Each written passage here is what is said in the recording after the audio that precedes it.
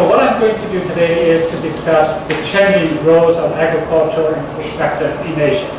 So the whole region has undergone a rapid transformation for the last 2 to 3 decades.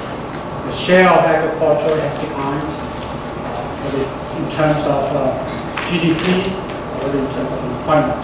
The question is whether agriculture still has a role in terms of poverty reduction, hunger reduction, and overall economic growth. So I have 3 key messages for you. Number 1, the food security in Asia is still under stress. And number 2, the agriculture needs to be adapted to dynamic changes and emerging trends. As I said, the region has undergone substantial changes. Some of the global factors will also affect the region. And policies and investments must be redesigned to promote agricultural growth for broader development outcomes. So I came here in a very good time. So I just finished the G20 meetings together with 20 ministers of agriculture from G20 countries, plus 10 representatives of the 10 international organizations. So we had 2 days intensive discussion, and we jointly agreed on certain actions that needs to be taken urgently to tackle the global food security issues. So I will share some of my reflection from this meeting. So even right now, today, the 13 Asian countries have very serious and alarming levels of hunger. India, Pakistan, Bangladesh, Afghanistan, Nepal are some of the countries that have very high level of hunger. Their level is very alarming. So this is very ironic. The Indian economy has been growing at 7%, 8%, some years even 10%. And agriculture was also growing at 3%, 4%, although in the last 2 or 3 years, agriculture growth has come down. The hunger rate, poverty rate remain very high.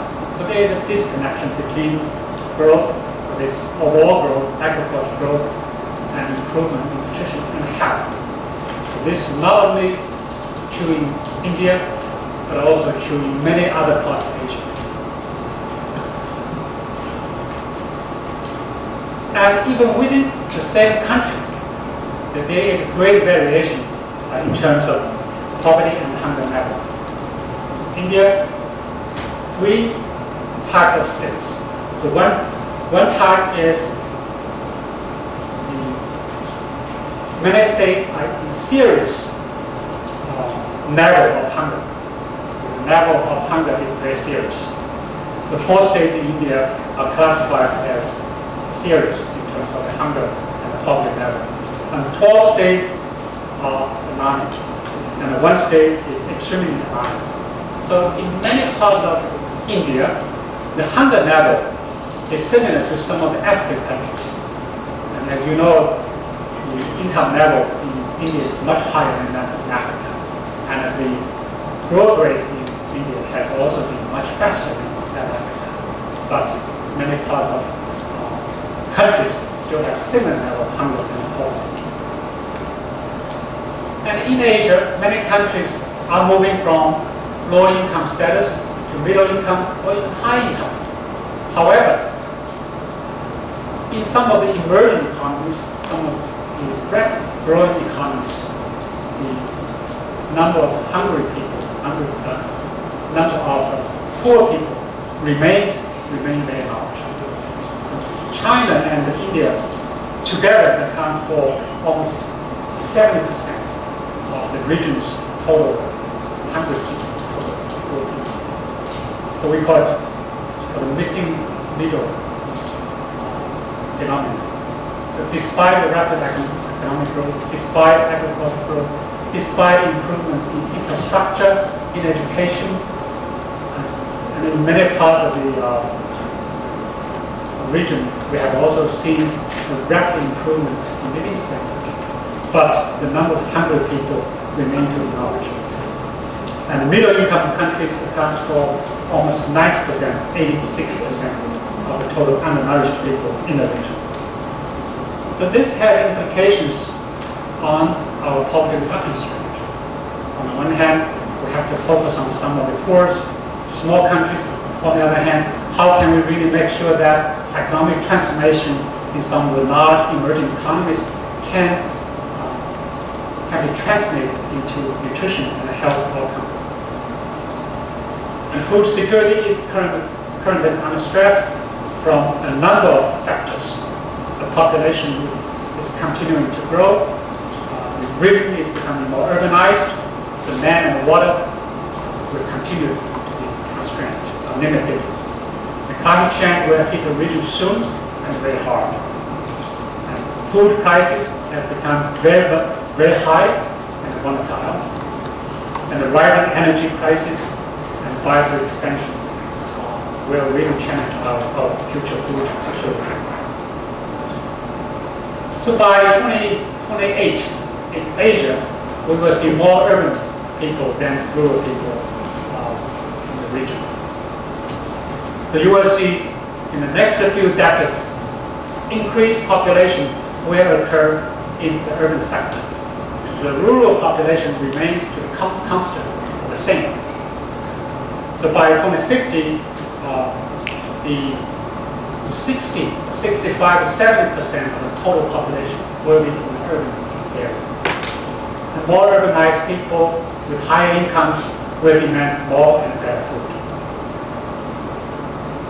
The global food prices have fluctuated dramatically in the last 2 or 3 years.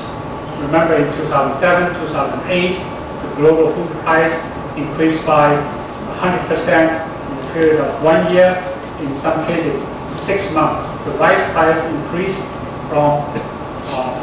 increased by almost 100% from the end of 2007 to April 2008. So within a short period of 6 months, rice price doubled. And just after 3 years, we have experienced another food price hikes. Since last June, wheat price has increased by almost 90%. Maize price increased by more than 100%. And this time, this round of the food prices differs from the previous one in that the meat prices and the prices of dairy products have also increased. China, India are experiencing rapid price increase in meat and dairy products. And if you look at the price of rice in Indonesia and Vietnam, you will see the rice prices have become higher, but also more volatile, particularly in the case of Vietnam. And I'm afraid this trend will continue. So the regional prices, global prices, and the domestic prices will remain very high and will remain volatile. And land and water in the region will become even more constrained. It is in some of the poor countries, or poorest countries, where the land degradation will be most severe. So for example, Southeast Asia, South Asia, Pacific regions. These are some of the poorest regions in Asia. So they are experiencing a rapid land degradation. And areas of physical and economic water scarcity have increased and will increase further. So northern China, again, Southeast Asia, South Asia, and Central Asia. And so we'll experience both physical and economic water scarcity. We just finished a one-day meeting with ADB. So water will be a big challenge for the region. In fact, ADB has identified water as one of their top priorities. The climate change will affect agriculture and food security through different ways. Climate change will cause higher temperature, will cause different patterns of precipitation. Sea level will rise. We have seen more frequent extreme weathers, floods, droughts in Australia, floods, droughts in China. The China first time experienced 2 historical droughts. Just this year, in last 6 months. So in February, the northern China experienced a historical drought. 7 provinces in northern China, major wheat-producing regions, experienced severe drought. And again, in May, early June, the severe drought occurred in the middle part of the country, along the Yangtze River. And right after the drought, there was a big flood. So drought followed by a big flood. And I'm afraid this extreme weather events will become more often, more frequent, and the severity will become even greater. And clearly, the climate change will reduce crop yields. So IFPRI model, IFPRI impact model shows that the rice yield will be reduced by more than 10% before 2050. And wheat, irrigated wheat, will be reduced by almost 14%. And again, it is some of the poorest countries, poorest regions, sub-regions in Asia, where the climate change, or the impact of climate change, will be the most severe. So for example, South Asia, Central Asia, Southeast Asia, northeastern part of China. So we'll have great loss in rampant wheat as well as rampant rice.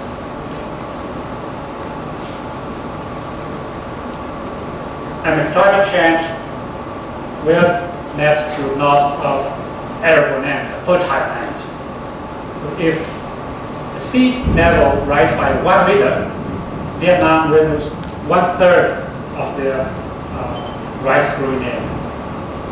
Myanmar, Thailand, and Cambodia will also lose quite a bit of this fertile rice area. If the sea level rises by 3 meters, then the impact in Vietnam will almost double. And impact in Myanmar will probably triple. Again, these are some of the regions where the hunger level, poverty level are very high. And in the last 2 or 3 decades, we have seen the increasing correlation, a strong correlation between oil price and food price. Since 2000, the correlation coefficient between food price and oil price has become more than 0.91%. So it's like perfect correlation when you have 0.9%. When you do a regression, I don't know how many have you run, how many of you have run the regression. So when you have an R squared close to 0.9, that's a great number. So 0.91% correlation coefficient really indicates that wherever there is high oil price, there will be a high food price. And as you know, oil price fluctuates, very volatile over time. So if there's a strong correlation between oil price and food price, the food price will follow oil price.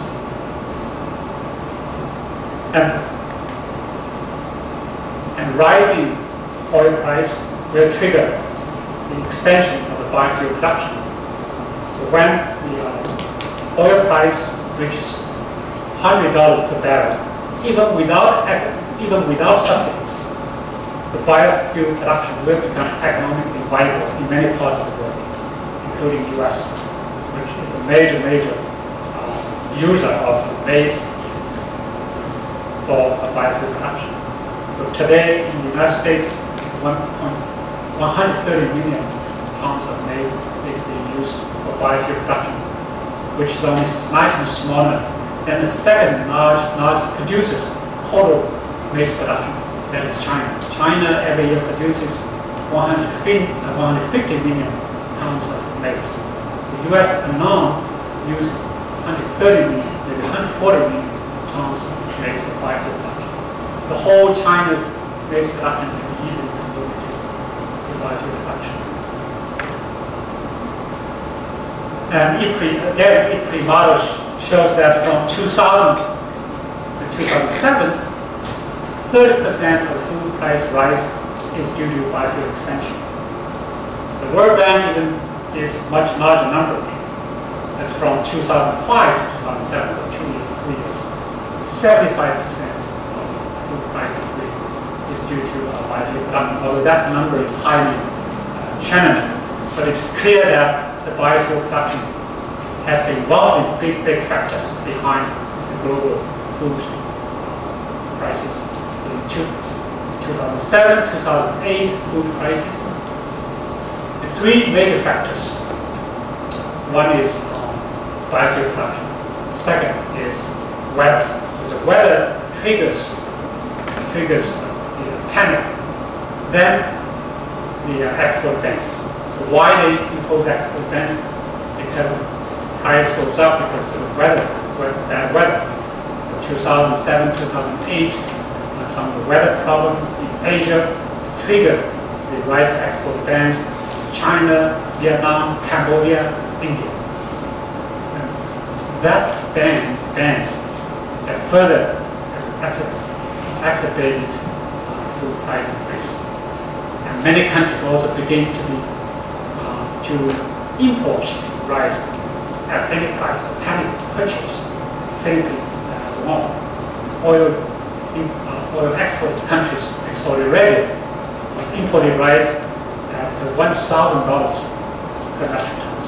So panic bans, panic purchase exacerbated the food price in 2007 and 2010. So what is the role of agriculture in Asia? It's clear that the share of GDP from agriculture has declined. In East Asia, that share has declined to 10% and 12%. Now in China, the share from agriculture is only about 10%. India, about 18%. However, the share of employment remains very strong. Even in 2020, the share of agricultural employment will be more than 50%. So which means, despite the declining role of agriculture in GDP, their role of employment remains very strong. The smallholder will continue to be a phenomenon in the region. In fact, the size of the farm will continue to decline. So between 2005 and between 1970, 71 and 2005, the average farm size in India declined by half, by 50%. And that trend will continue because increased population. So population in India will continue to increase. And probably by 2027, India will become the most populous country, overtaking China. And the land is very limited. The rural population will continue to rise in India. Farm size will continue to decline. So this is also true in Nepal and Pakistan. So in many parts of Asia, the farm size will continue to decline. And the growth rates of yield have declined in the last decade. Remember, during the Green Revolution period, in the 60s, 70s, 80s, the major cereals grain had increased by 5%, sometimes even 6% per year. So growth rates. 4%, 5%, 6% were very normal in the 70s, 80s. But today, after 2000, that growth rates have come down dramatically to 1.5% to 2%.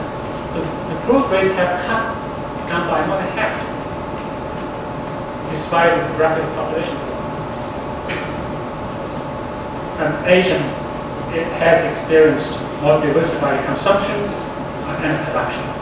Production is more diversified into livestock products, eggs, milk, meat, and fruit. And in Asia, production and consumption patterns are consistent except for stable rates. The stable crop production, consumption have declined from 1990 to 2007, but the production continued to increase. And there is a large gender gap between men and women in agriculture. In unequal access to land, to water, to agricultural services, to seeds, fertilizers, has led to a large difference in productivity between men and women. So not because women are less productive than men. The difference in productivity is caused by difference in the access to assets, technology, inputs, and agricultural services. In the case of China, majority of agriculture is done by women. 80% of agriculture is done by women. However, majority of agricultural sector workers are men. So how can men serve female workers, agricultural workers? This is also true in other parts of the world. India, the majority of India extension workers are male. And if we close that gap, between men and women in terms of their access to technology, assets, inputs, there will be large gains in production productivity, of 2.5 to 4% gain. But more important is a gain in terms of hunger reduction. So if we narrow that gap, the number of undernourished people will be reduced by 12 to 17%, which really means that more than 100 million hungry people, undernourished people, will be reduced simply by narrowing the gender gap. The conflict of agriculture in many parts of Asia, Afghanistan, Pakistan, but they are still in the status of conflicts. And agriculture is part of the reasons.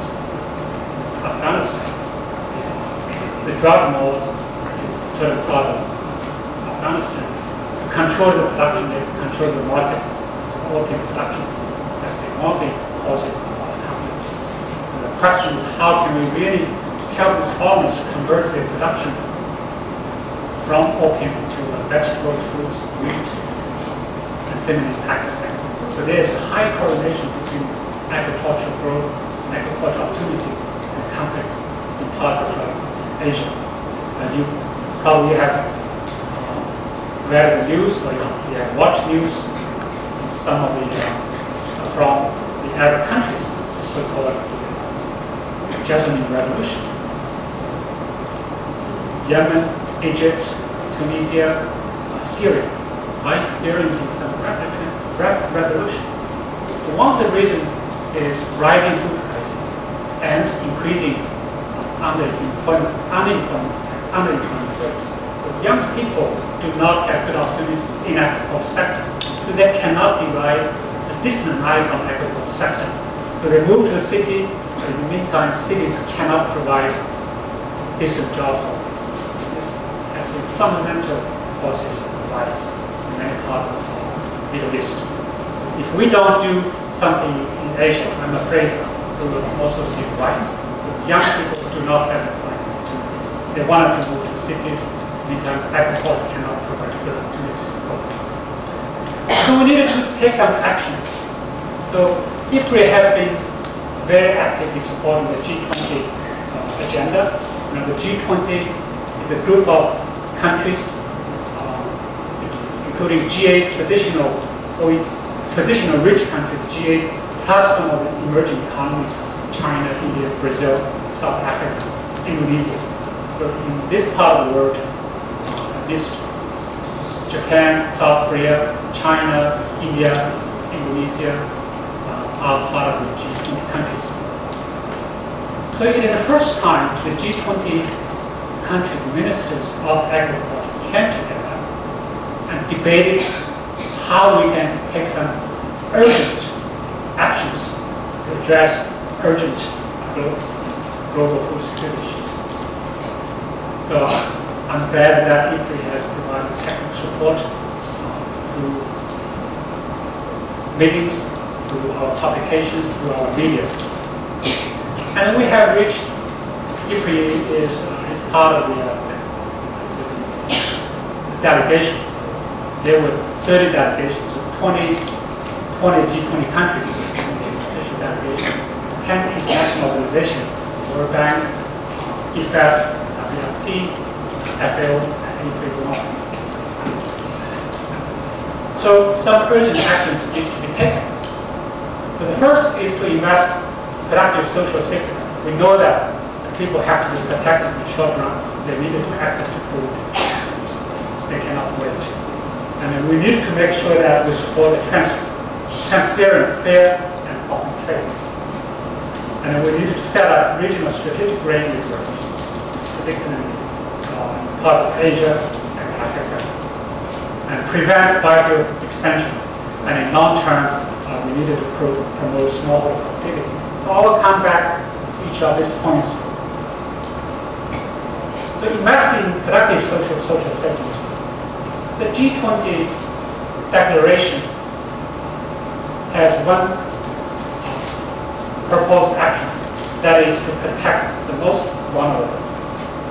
I think protecting the most vulnerable is necessary, but how we can make sure that short-term protection can lead to long-term productivity growth, so the poor will be able to graduate from poverty, so they don't need protection in the future. So combining social protection or short-term relief with long-term productive safety net is critical. And there are some successful examples. For example, Bangladesh Vulnerable Group Development Program. So that combines income-generating activities and food security interventions together. So as a result, the per capita food consumption has increased. As a result, the assets of the poor have been built. And support transparent, fair, and open trade, particularly during the crisis. Before the G20 meetings, IFPRI strongly urged countries not to use export bans to safeguard their own domestic market. So it's clear that it's a lose-lose situation. So like China and India imposed rice export bans, the global food price increased, many other countries suffer, and India and China didn't benefit much from it. In the case of China, we have seen a diversion between domestic prices and international prices. International price began to rise very fast. China's price stayed flat. But on the surface, maybe it's good. Poor consumers benefit. But poor producers lost great opportunity to increase their income and to increase their investment for longer term activities. And then we calculated that there is large welfare transfer. The welfare transfer from producers to consumers. So producers lost billions because of that export. And consumers benefit. As you know, in China, in the case of China, most of urban consumers are not poor, so they benefit from lower prices, although the food expenditure only probably accounts for 30% of their total income. And as a result of that, the farmers lost interest to invest to improve long-term productivity. So, however, many G20 countries are not ready to sign agreement not to use export bans. So finally, the compromise agreement is, given the national food security is secured, or national food is secured, and the countries are encouraged to open their market. But that definition can be used any time. Any countries can use that ban. I wanted to secure the food supply in my own country. However, the progress, one positive side is that the G20 countries agreed to let WFP, the World Food Program, to import or purchase grain from any other countries without bans. Even certain countries wanted to ban the exports. WFP will be able to purchase or import grains from that country. So no country should be allowed to ban WFP purchase. But establish regional strategic grain reserves. Again, this has been proposed by IFPRI, by WFP before the G20 meeting. So we suggested that a global grain reserve will help the poorest poor, or poorest country, by shipping the grains to a certain country during the crisis. We can move the grains to a certain country very quickly. During 2007, 2008 crisis, the problem happened is because many countries always were facing double prices. So they didn't have enough money to import required grains like Bangladesh. However, they also didn't have enough grains in the international market to import. So Bangladesh was struggling, and the WFP was struggling. So we needed to set up the regional grain reserves strategically positioned in different places. For example, the Horn of Africa, somewhere in Djibouti, easy to access ports. In the meantime, it's also very close to some of the poorest countries, Somalia, Ethiopia, Eritrea. Again, some watered down agreement was made. That is, G20 countries will ask WFP to conduct a feasibility study. They didn't say, yes, let's go ahead. So it's a typical language. So that's your study. Give us a proposal. And IFPRI will be part of it. So IFPRI, WFP will work together to do this feasibility study, to propose a pilot program somewhere in Africa together with the African Union. So clearly, there are many questions to be answered. For example, what will be the optimal amount of the strategic reserve? Too much is very costly, too little, it won't work. And where do you store them?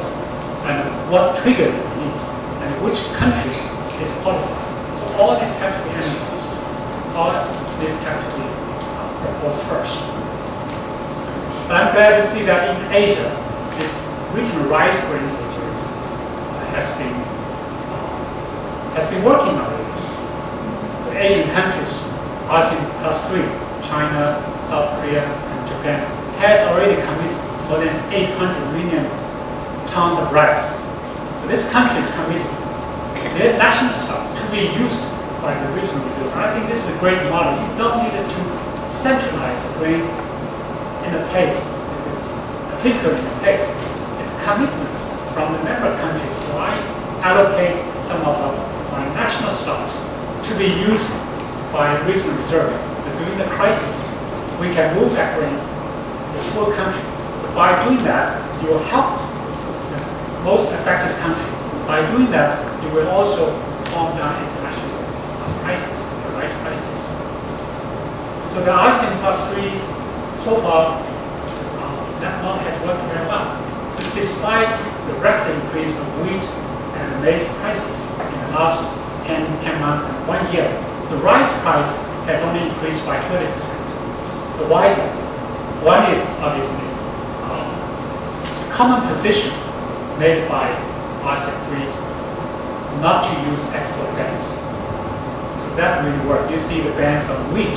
Russia introduced,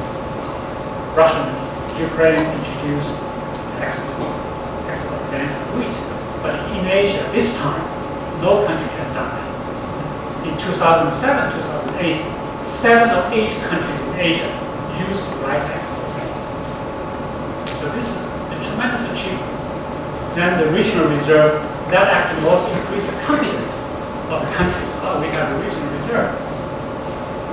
And the region is also talking about rice commodity exchange somewhere in Singapore.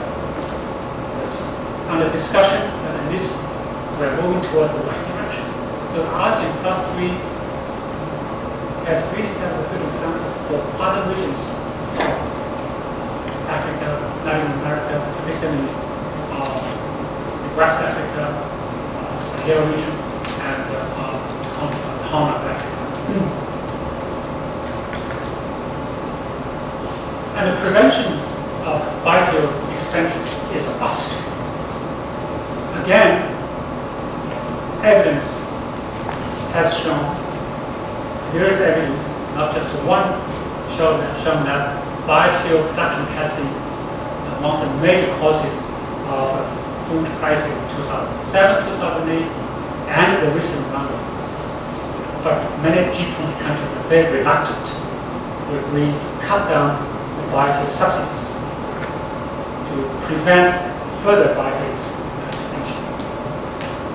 So finally, the agreement says more studies, more feasibility study to look at, to find new technologies that will not use grain-based biofuel. And grain-based biofuel will not compromise food security. So it's a watered-down agreement. And I personally, I really wish we could use some stronger language in countries to really reduce the subsidies.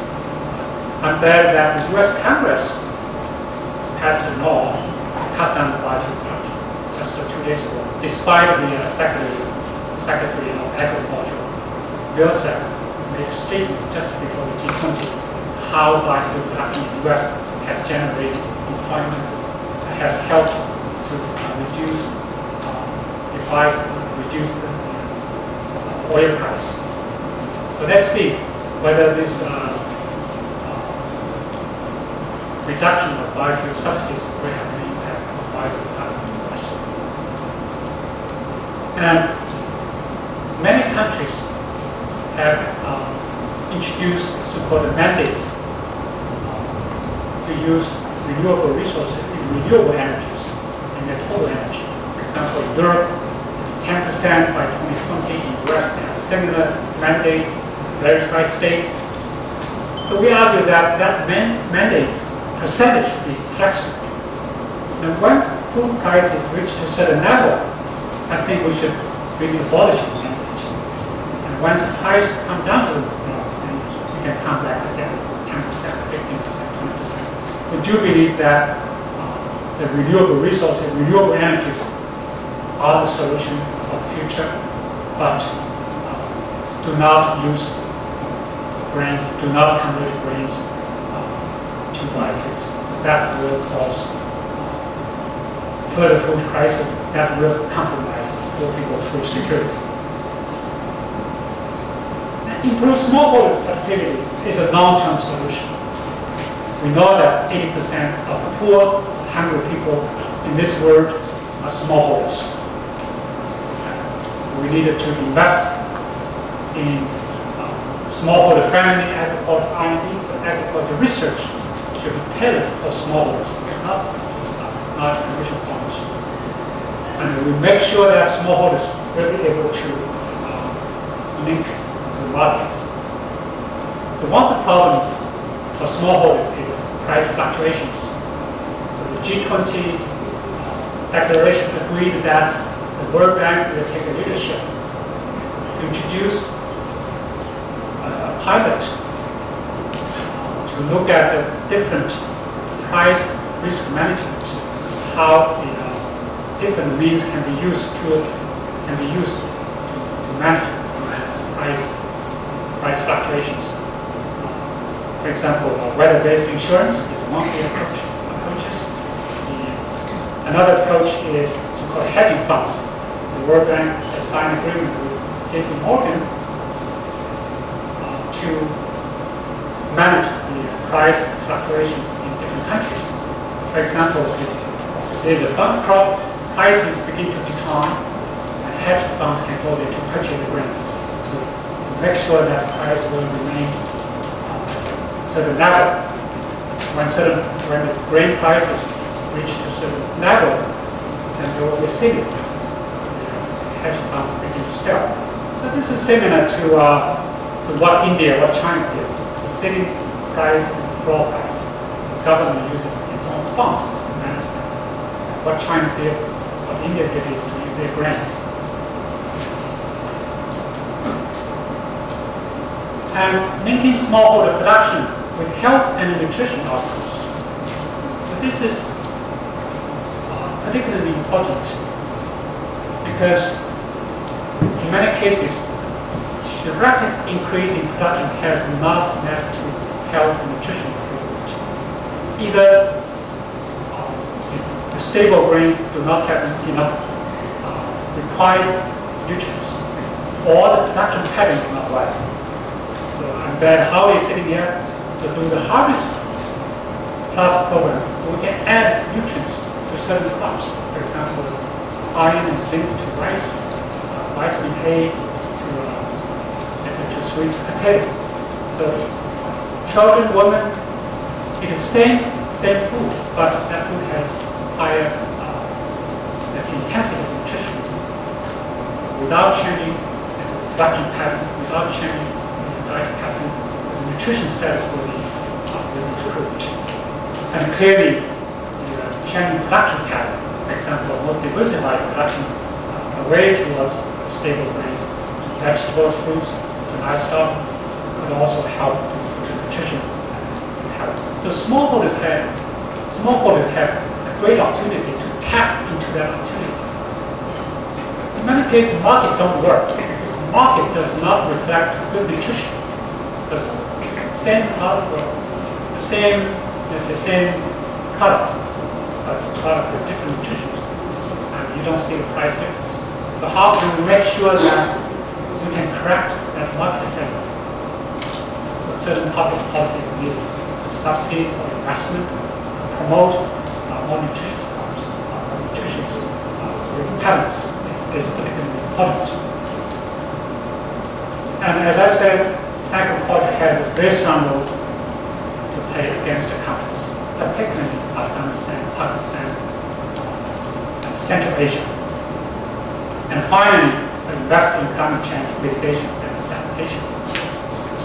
Agriculture is part of the problem, accounting for 30% of greenhouse gas emission, but it could also be part of the solution. Just to adapt the agriculture to climate change, make sure that we design certain policies to offset the negative impact of climate change. There's a requirement of $7 billion a year. $7 billion a year is required to adapt agriculture to climate change. And in Asia, there is a need of 3.5 to 3.6 billion. So just to make sure that the yields will remain the same, you need 3.5, 3.6 billion in the region. So how can we design certain strategies, policies to make sure that that adaptation can also help to mitigate climate change? So we need right incentive, we need right policy, right investment to facilitate smallholders to move towards win-win-win opportunities. Win climate change side, smallholders can help to mitigate climate change, adapt to climate change, and make sure that smallholder will also profit. The climate change funds proposed by many international organizations, $100 billion a year, to make sure that the climate change funds will not compromise food production, make sure that agriculture can access to that fund, so agriculture can use that fund to adapt it to climate change and to mitigate the negative impact of climate change. And I think the most effective and sustainable actions must be country-led and country-owned. So I'm glad that SEARCA, I'm still struggling with that name. So I think it's doing a great thing by bringing students here to train them, build a network, and they can really design their own strategy. They lead their strategy. So without that capacity, they just cannot lead, they cannot drive their programs. Okay, thank you very much. And now we're very happy. Any questions? Thank you, Dr. Fan. If you need to take a closer look at Dr. Fan's presentation, please visit the SEARCA website. You will find the video of his presentation by Friday this week. So at this point, I'd like to invite our audience to use the microphones around the room to ask your questions or your comments to our speaker today. Please introduce yourself as well as your organization. Any questions, comments? Yes, sir.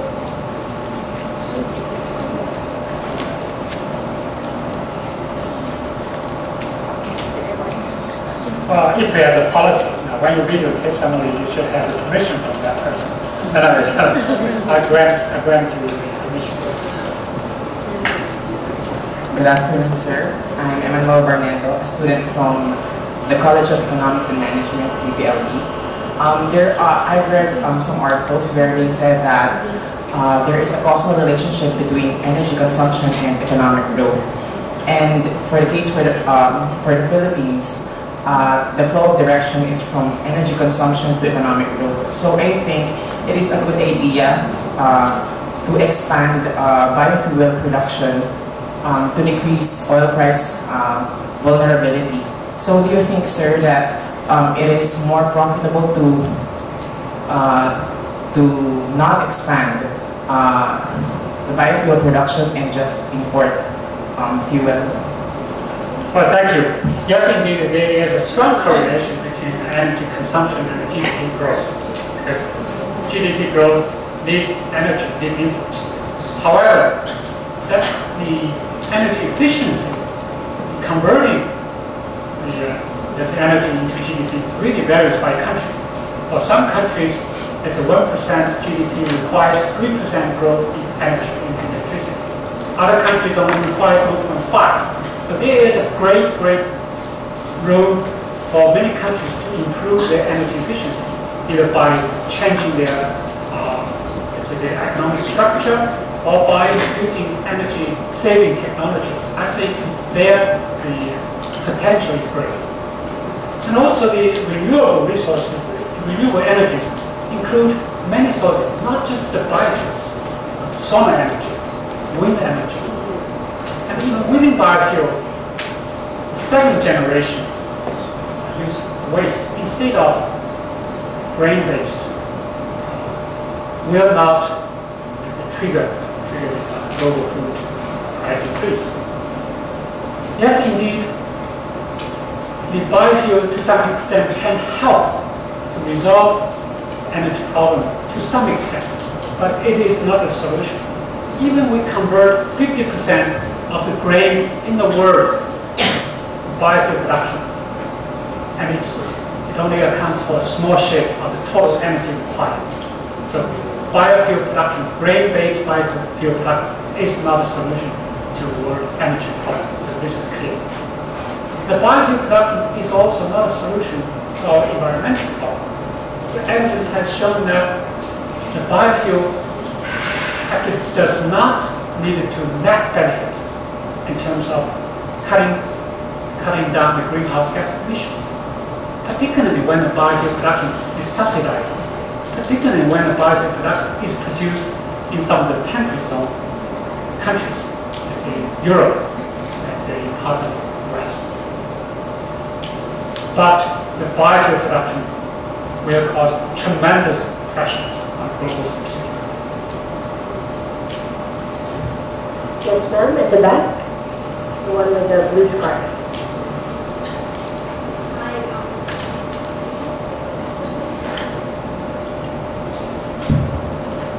Sorry. Thank you, Dr. Fan, for your well-thought presentation. I really like it. I have two questions for you. Could we go back to the slide with Vietnam's rice price in Đông Tháp, Vietnam? Very first one.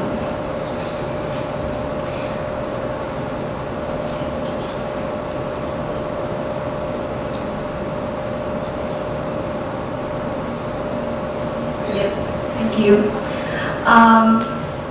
Do you think, when we compare the retail prices in Indonesia and Đông Tháp, Vietnam, do you think that, since I see that the price in Vietnam is more volatile, and do you think there is a differences in a mechanism that to have the farmers, to stabilize the retail price within Indonesia and Vietnam? And my second question is when all the issues the issue that you have talked about, like climate change and population growth, taken into consideration. So what do you think about the role of Vietnam in the global food security in the next 30 or 40 years? Thank you. Well, thank you. Yes, we are very much against volatility. So we are not afraid of higher food prices. So higher food prices actually provides opportunity for farmers, for smallholders to increase their income and increase their investment, so they will produce more. So what we are afraid is high volatility. So high today, low tomorrow, and high again, low tomorrow. It is very often the case that when there's a shortage of grains, prices become skyrocketed, and the farmers rush into production. And as a result of increased production, the prices come down again. So this sort of a phenomenon has to be avoided. So many countries like Indonesia, China, India have introduced certain price stabilized scheme through the government grain stock management. So when the prices are very low, the government go to the market to buy, so-called minimum price. When the price is reached to a certain level higher, the consumers will suffer. So in this case, the government will release the stocks into the market. These countries are already doing that. Sometimes they are not doing probably enough. I remember Vietnam actually released rice stock in March. That really helped to calm down the domestic prices and global prices. So the government needs to design certain schemes, whether it's a buffer stock or certain hedging funds by working with the World Bank or JP Morgan to manage that price volatility. I think we do need to make sure that price volatility will not increase further. So this is not only true for Vietnam, this is also true for many other countries, Cambodia, Indonesia, the Philippines. Now in terms of climate change, how does that affect Vietnam? Yes, indeed. Unfortunately, Vietnam is one of the countries that will be affected by the climate change most severely, particularly in the Mekong River Delta area.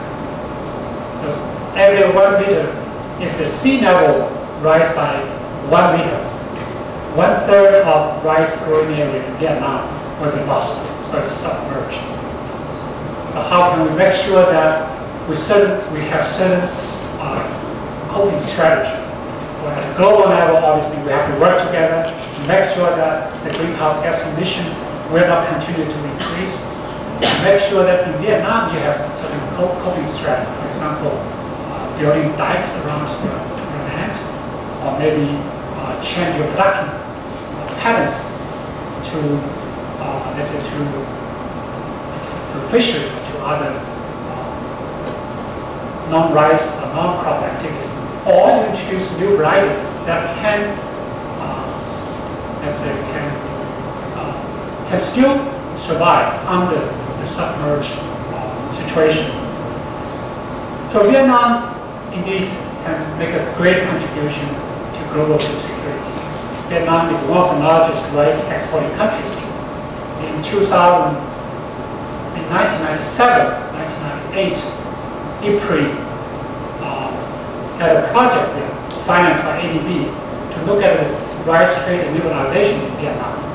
So in 1997, 1998, Vietnam had a rice export quota. So every year, the government only allowed 1 million tons of rice to be exported. So IFPRI study shows that if Vietnam liberalized its rice export market, it's from 1 to 4 million tons, the producers will gain. The producers were the poorest at that time. And the globally, national food security actually will improve instead of, let's say, suffer from the trade liberalization.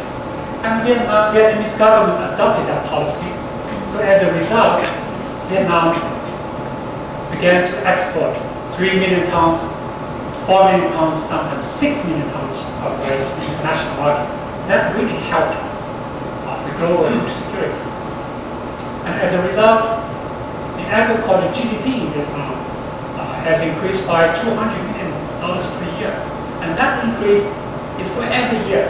So that policy has been implemented for, I think, for 11 years, except 2008, when Vietnam imposed the trade restriction. So I really urge the Vietnamese government not to impose rice export bans anymore. If poor consumer suffer from higher prices, the government can use more targeted approach to help this poor producer will gain and a global market will also gain. Thank you. Yes, Dr. Necesito.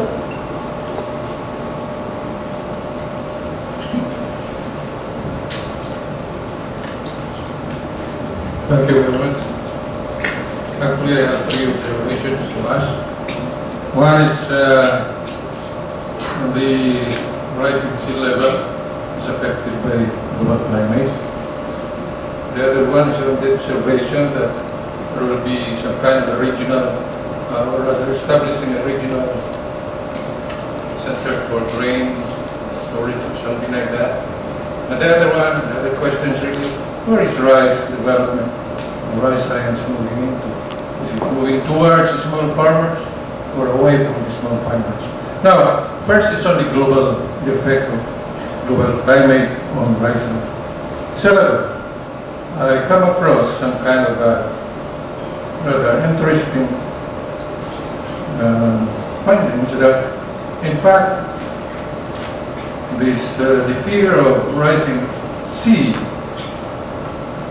is not maybe negated by the fact that it is rather sinking of the deltas. For instance, the Krishna, Ganges, Irrawaddy, all of these delta in the Indian Oceans are in fact affected not by, in other words, the rate of sinking is faster than the rise in level due to climate change. So they make 3 kinds of processes there. One is that the reason for the sinking is that the rate of accumulation of sediment is being prevented by the dikes and dams circling some of these rural areas. The other one is the mining of methane and withdrawal of water that have cost subsidies. And they mention, of course, the Po Delta in Italy, where mining of methane in the 60s to the 70s had in fact cost almost 3 meters of subsidies.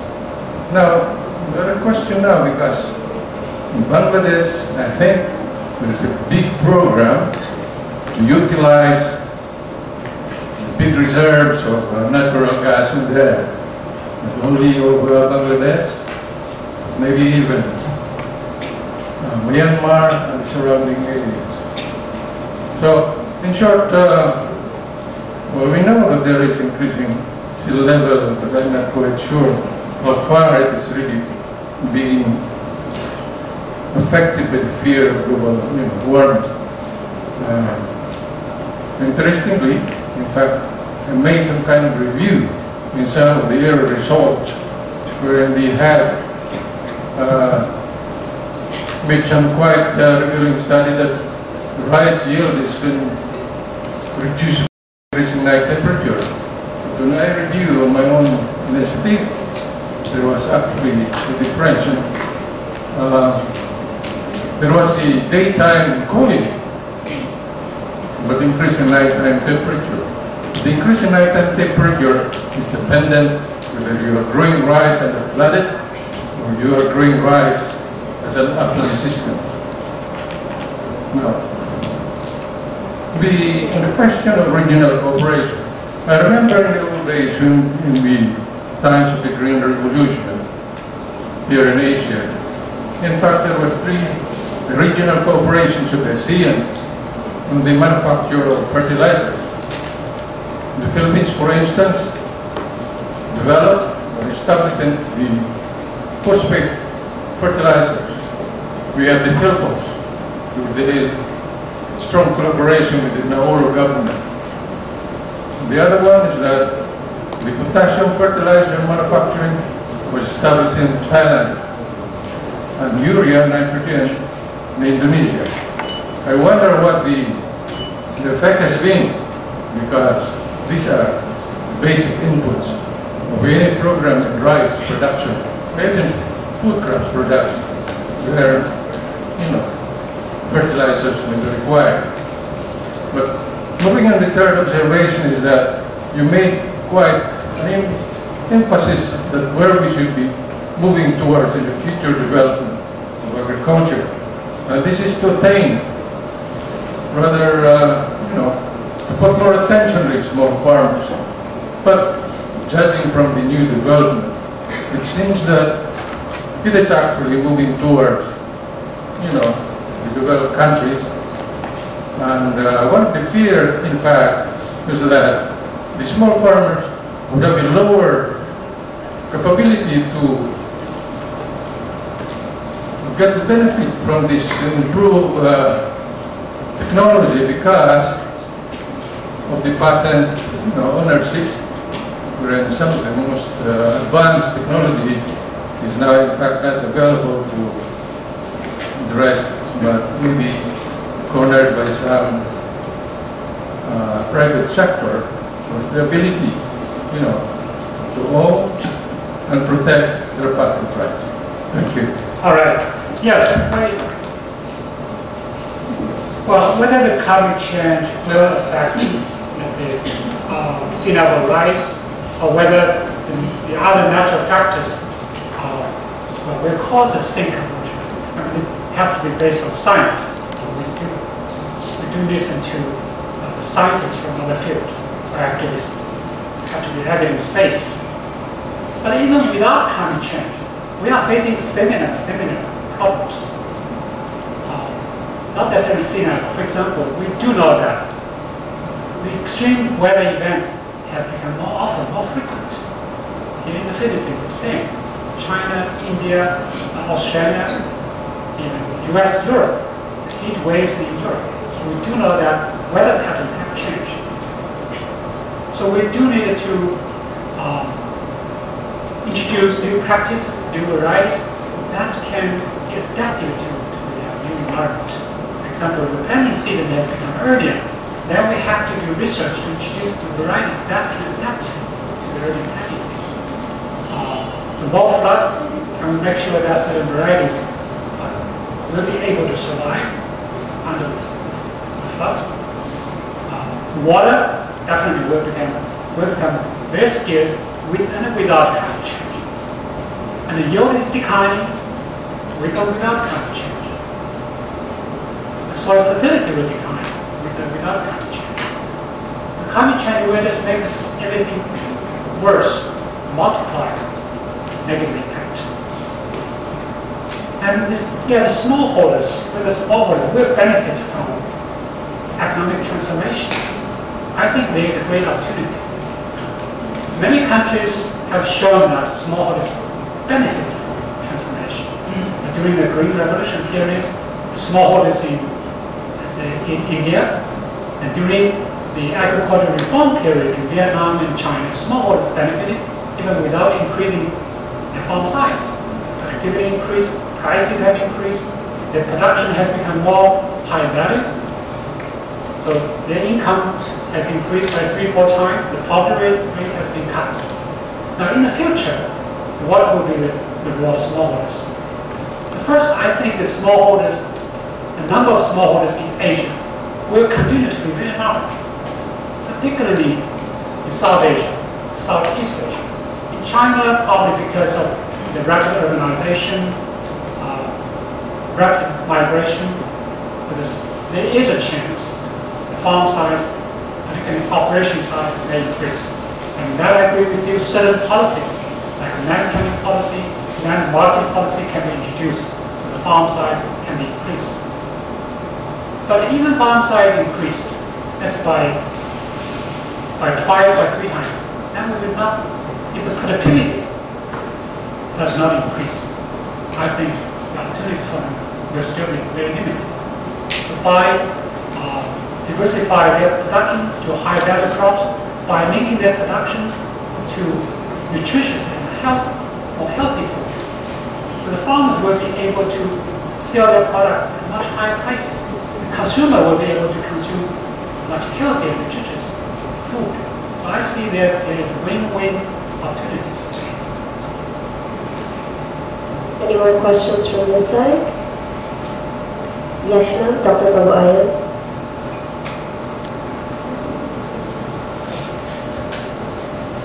Good afternoon. Regarding Could you keep your question short? yes, regarding the emergency rice reserve, for example, the ASEAN industry that you mentioned, can you tell us more about how this is being managed, the problems, and you mentioned about there's a need to reduce the operating cost of this mechanism, because I agree with you that this could be a potentially good tool to stabilize prices at the regional level. Thank you. Right now, ASEAN +3 is working with ADB, with member countries to set up the mechanism. So Indonesia right now is a chairman of the ASEAN +3. They are really spread, let's say, how do I say it? So they are really champions in pushing that forward. I don't think we need a centralized physical location. It's very expensive. I remember 10 or 15 years ago, China, South Korea, and Japan were discussing about a central location in China, in Dalian. So they just save some rice there. Let's say, I don't know, 500,000 tons there for emergency purpose. I don't think that will work. What we try to do is to encourage the member countries to make some of their grains from their own stocks. They have national stock. You don't need to move them to somewhere to a centralized place. They just commit to that grains for emergency purpose. So if there's a need, ASEAN has the right to ship that grains to certain countries, or ask certain countries to release their stock, not necessarily for somewhere in the central place. Now, how much is needed, I think, is another question. I would think we should really analyze which region, which countries are most vulnerable when the prices go up. Like Singapore, Hong Kong don't need this grain reserve. Even the price doubles, triples, I don't think they will have any hunger. So we have to analyze which countries are most vulnerable, which region of that country is most vulnerable. We have to guarantee at least 90 days of food supply. 90 days. Then we set a mechanism, make sure that if a region is suffer from drought, or from flood, or from any natural causes, they should have at least 90 days of grain supply. So we need to analyze that.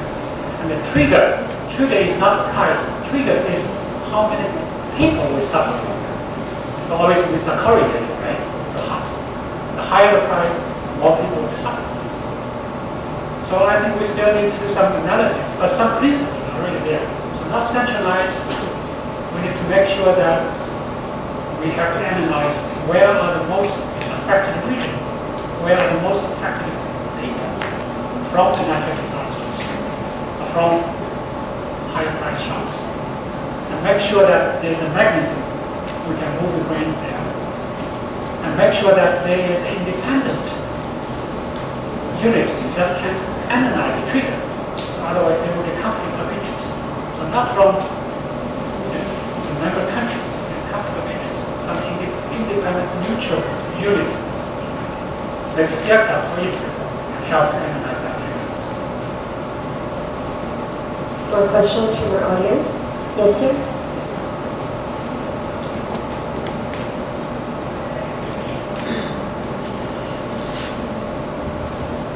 Thank you very much, Dr. Fan, for that lecture. I'm Vic Molina. I'm a student of the School of Environmental Science at IFPRI. I have two questions for you. Number one, what do you think is the role or effect of environmental pollution to food security and food production? And then number two, in terms of long-term sustainability, what do you think is the maximum number of people in the world that the present technology and world resources can support? Thank you. Well, thank you. Well, the first question, definitely industrial pollution, urbanization will affect the global food supply. Some of the pollution in China from the mining sector, from the rural industry, have really reduced the grain production in many parts of the country. There is the estimation that a certain percentage of grains has been lost due to this pollution because of industrialization, urbanization, and underground water pollution. So I think we have to take this issue very seriously. China, India, and these emerging economies, these rapidly industrialized countries, got to take this issue seriously. IFPRI has a research program to look at how the water quality, water pollution will affect the food supply, but also the quality of food, safety of food, not just the production quality of food. I think we've got to pay attention to that. Then your question about, okay, what is the capacity of this planet? How many people this planet can feed? Yeah. Well, clearly that depends on technology. Actually, I'm pretty confident on that. As long as we invest enough, as long as we promote the innovative environment, new technologies, open-minded, we can feed more people. So 9.1, 9.2 billion people in 2050, and not people worried about whether we can feed them. I think the question is whether we can feed it. The question is not whether we can feed it. The question is what policies, what investment, what technology that are required to feed it. 9.2, I think 10 billion people can also be fed as long as we keep innovating, as long as we keep providing enabling environment for new technologies to be used, including some of the biotechnology. Whether it's GMOs, non-GMOs, modern and traditional methods have to be combined. Okay, any more questions for Dr. Fan? Yes, ma'am, at the back.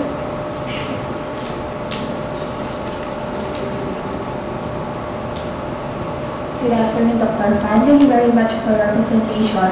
My question is related to trade-off. It appears to me that in every solution that we identify, there is a trade-off between sectors. For example, we identify a biofood fuel expansion. It can address climate change, but it has a trade-off in food security. A very pragmatic. Wait. Say again. I didn't catch it. For example, we promote biofuel expansion. It addresses the issue of climate change, but at the same time, it has a trade-off in food security. My question would be, a very pragmatic question would be, is there any possible way that we can identify a perfect approach that has net benefit across all sectors? Yeah, I think, let me repeat what I have said in my presentation. Yes, there are many win-win opportunities that we can promote. So on the one hand, with adopted practices, technologies that can cut greenhouse gas emission, and on the other hand, to secure food supply. Yes, there are many win-win opportunities, not necessarily trade-off. Yes, there are trade-offs if you don't change the policies. So this is our job, to look for win-win opportunities. Policies that can help the farmers to adopt sustainable technologies, sustainable practices, So that can help farmers to increase their income, their profit, and in the meantime reduce the greenhouse gas emission. What we need is to help to create that incentive structure for farmers to do that. And certain compensation is also needed. I have seen some of innovations already. So for example, in Australia, it's carbon farming. The farmers will be able to adopt certain practices. So the farmers will be able to increase their income. In the meantime, they will also be able to cut down the carbon emission. In China, one of our colleagues, Shenggen Fan, I think he was associated with SEARCA before, is doing some very innovative research to use remote sensing to track the carbon movement, or track the carbon footprints. So the biggest problem right now is even farmers adopt certain practices. We really don't know whether they have contributed to greenhouse gas emission reduction. We need innovative ways to track, to monitor that in cost-effective way. And sometimes you can do it, but very, very costly. So some of the innovations are needed to look for certain ways to track, to monitor the carbon emissions in a cost-effective way, and to design certain policies to promote good practices that avoid the trade-off and look for win-win opportunities. Any more questions from the audience? Well, if not, I thank you very much. Particularly, I'm very happy to see a lot of young students here. It's really you, the future generation, who really should take care of our environment, our planet. Right? So, next 40 years, next 50 years, it's your generation. I'm glad to see you here. Thank you very much. Thank you.